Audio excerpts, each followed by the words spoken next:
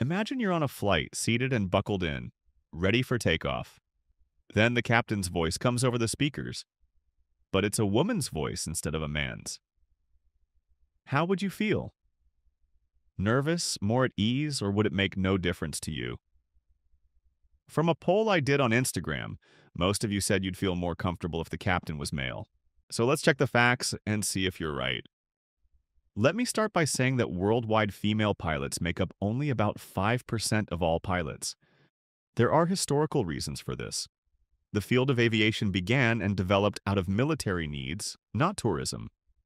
Air travel started in 1914 during World War I, when airplanes were first used as weapons of war. Back then, women were not allowed to fly, they didn't participate in combat at all, and they weren't even allowed to vote, but that's a story for another video. Commercial and leisure air travel as we know it today became popular and accessible mainly in the 1960s, about 50 years later. The first pilots were mostly men coming from the Air Force. Women began to join as pilots mainly from the 1980s onward, following the feminist movement that brought many social changes, including in the workforce. To this day, the aviation field is still largely dominated by men, with only about 5% of pilots being women. Now, back to the question. Is it safer to fly with male pilots?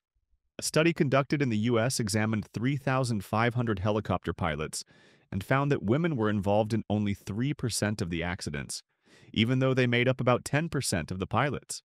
A larger study also found that the overall accident rate among male pilots was higher, and their accidents tended to be more severe.